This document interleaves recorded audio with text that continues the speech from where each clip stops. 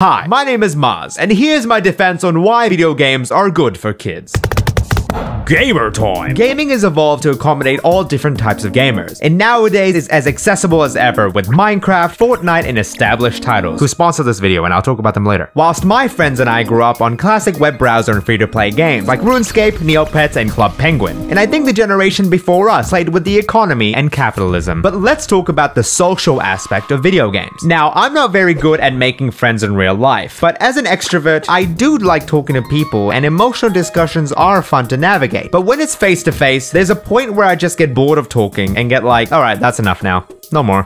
I'm tired.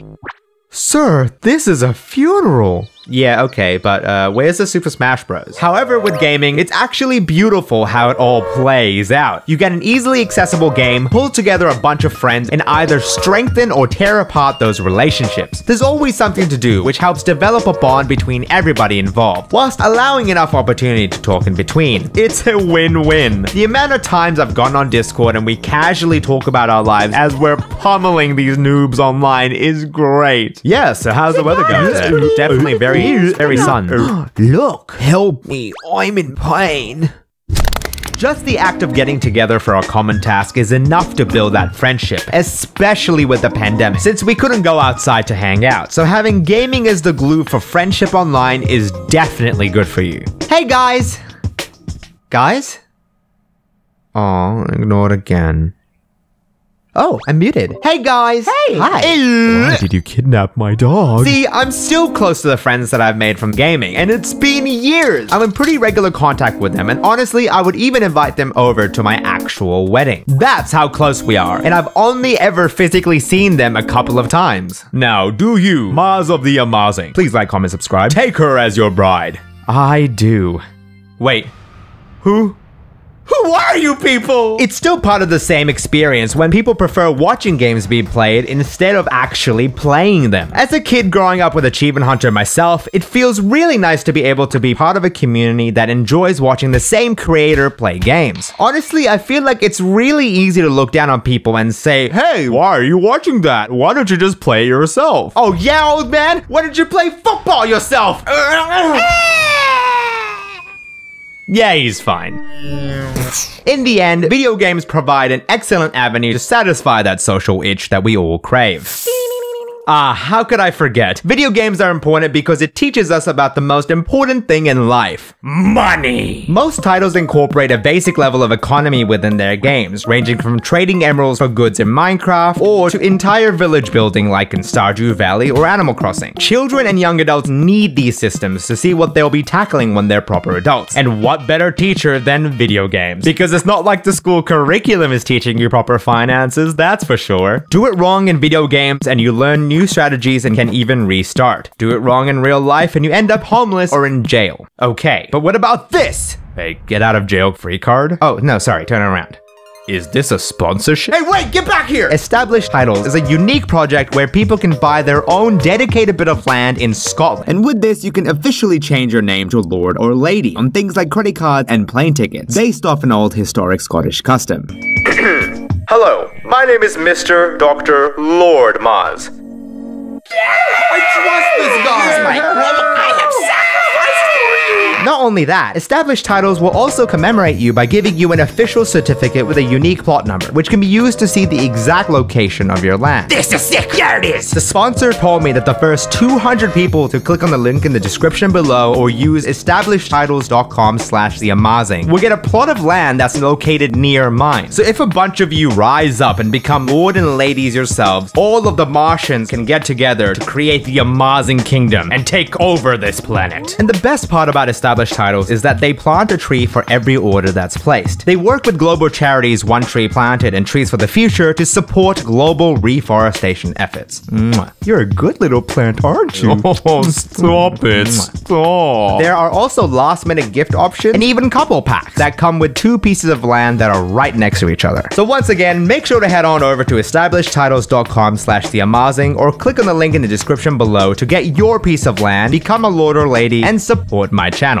See, this is the type of using my finances wisely that gaming taught me. And it's even more educational when games go one step further to implement a realistic economy like in RuneScape. It had a system where you could trade almost any in-game item with other players on what was called the Grand Exchange. You buy and sell items at whatever price you set, which was affected by how everybody else valued those same items. There were even charts that you could use to measure the rise and falls of those items.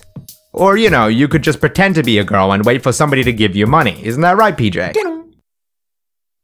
PJ? There was once a time that I was an owner of hundreds of thousands of coal on RuneScape, which was essential since you needed it to make almost every set of armor in the game. I used to flip that coal, which meant buying it at a low price, then selling it back at a higher price. That little bit of profit, mine to keep. Doesn't sound like a lot for a single piece of coal, but what if you had hundreds of thousands like me? Well, you could keep increasing your profits, be able to crush the coal to make diamonds. I was called good old diamond hands in those times. Now they just call me old carpal tunnel. So I kept flipping coal and got filthy rich, multi-millionaire on his way to RuneScape glory. Even Santa didn't give me coal anymore because he was scared that I would flip it. That is until one day RuneScape announced that it was reworking the entire smithing system, specifically to remove coal as the one centrally crucial ingredient. So coal was no longer in high demand, and immediately I logged onto the RuneScape economy graph and I watched as the coal dropped from 300 each to 250, 200, 150, and the hundreds and thousands of coal that I held now at half the profit that I bought it for. I lost everything! And I realized that I didn't have diamond hands. It was dirty, stinky coal hands. Ever since then, I've learned to always diversify, and I developed other life lessons that day. Something else I got from playing video games. Okay, so the actual research is sketchy here, but I believe that video games help develop fine motor and important cognitive skills. And you may be saying, Maz, why should we listen to you? You just told us a story about how you lost millions with coal. Oh yeah? Well, my motor skills are off the charts and you're coal now.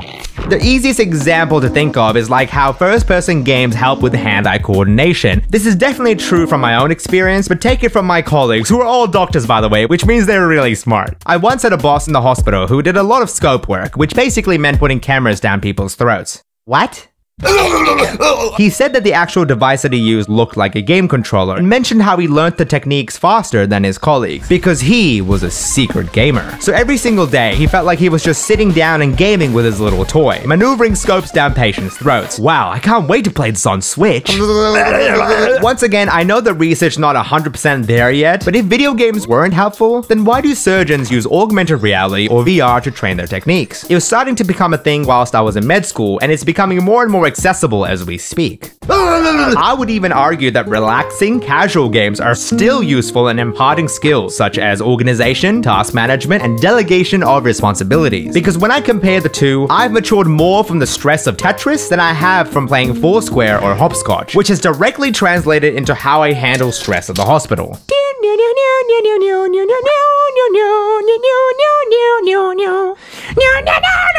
Hey, actually, Maz, I don't think you're being fair to the people who are concerned about video games. I feel like you should steelman your arguments and maybe talk about the negatives. Wow, that's actually quite reasonable. Thank you so much for letting me know. No worries, that's what friends are for.